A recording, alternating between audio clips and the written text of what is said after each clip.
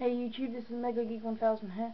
I'm going to do a review on the Corporate Alliance Tank Droid, ages 7 to 12, item 7748, and 216 pieces. On Lego.com it's £21.49. Pence.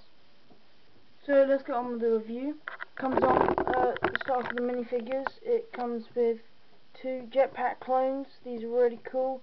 These are a different size to the to Boba Fett's jetpack. I've also shown this in my minifigure collection if you guys want to check that out. So yeah, these are different sizes, as you can see. Comes with a regular pistol that most battle packs and everything come with, and underneath is a regular head for a clone. Comes with 2 of them, which is extra cool, and also the best thing about this is the head can still turn. It can't turn all the way around though because of that, but I mean it can turn around from there to there. So yeah, that's pretty cool. I'm back with the straight arms now. This is pretty awesome. New droids, well, not new droids, but the newest ones with the better guns. So they're pretty cool. You also get 2 of them. And you all know what droids look like, so let's not waste too much time on that. If you wonder what this is, I'll show this off now. That's the tank droid there. I'll show that. So basically, this is the catapult. It works well on a good hard surface. You might want to use some wood or something like that. And these, and you take a jetpack clone.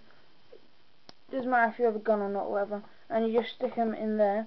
And what you do is you tap that and it flies off because it's supposed to fly into the actual tank. It's showing that on the box, but I don't have the box because I threw it away. But I'll just quickly get. There you go. It goes pretty far if you can proper slam it down. But you can lose pieces and stuff because if it crashes into pieces in mid-air, you can use the helmets or the guns or whatever. So just watch out when you're firing it. There you go. What I did realise is if you fire it here, it goes more for length, and if you fire here, it goes more for height. So it goes more up and down, and this one goes like further along. So it depends where you want to fire it. Now on for the actual tank. If you guys are wondering, you can't actually fit any minifigures in here, or you're not meant to, because this is actual a droid, not like a vehicle. But what I did realise is if you take, oh there we go, I just broke this. This isn't really fragile, I just broke it. If you take that, what you can do is you can actually curl up a regular droid without a gun, and put it inside.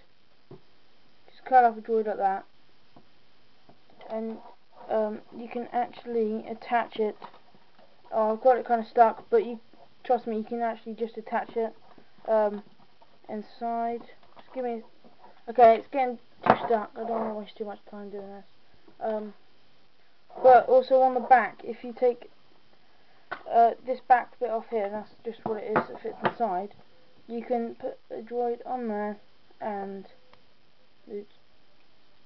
that will fit on and everything, and the tread won't get in its way or anything. Okay, there you go. I'll just put it on now. There you go.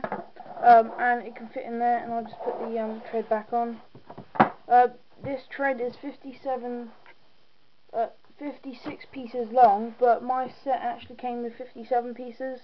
But if you want to put the 50, I don't think it's meant to, because in the instruction manual it didn't actually say it comes with that, so I guess I'm kind of lucky. But I'll just have one more attempt to try and put this droid in here. But if you do want to put any extra treads on, it's good, but it makes it too baggy and doesn't really go well, so they probably tested it out, and 56 is probably the best number to have. There you go, I kind of managed to put a droid in there. See, it's not exactly hard to put on either. You can just like twist it round and you just clip it on, and there you go, it can go and everything. This does work better on carpet, but I haven't had any troubles on hard surface, but a lot of people say it works on carpet. So in there is the original, the second droid I put in, and on there is the first droid I put in case you guys wanted to know that. Oh, I think a bit fell off when I was putting the tread on. Some bits, I wouldn't say any bits on this are actually fragile, but some bits can just fall off when you're just playing with it, but nothing's really fragile. These move up and down and outwards and everything, so you know, you can look down, look up, look out, whatever you want to do. I'm surprised that there's no flick fire. Oh, there is flick fire missiles. I nearly forgot that. There you go. They just push out the bottom there. They can get in the way because of these ones, which aren't flick fire missiles. But you know, never mind. These bits go up and down. So if you're going up a hill or whatever, they'll just like stick to the surface, which is pretty cool. I thought there were wheels underneath, but it's actually not. It's just these clear back bits, which is pretty cool.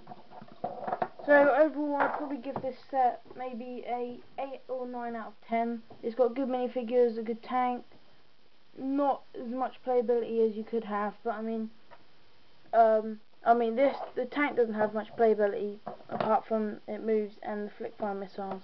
But I wouldn't really call that playability, but there you go. But this is good fun, and it's not exactly hard to make, so you can check that out. I think it's actually meant to go like that. There you go. I'll just have a few more goes with it because it is good fun. And this is Mega Geek 1000. Check out my other vids and stuff. There you go. Rate, comment, and subscribe. I hope you enjoyed the video. See you guys later.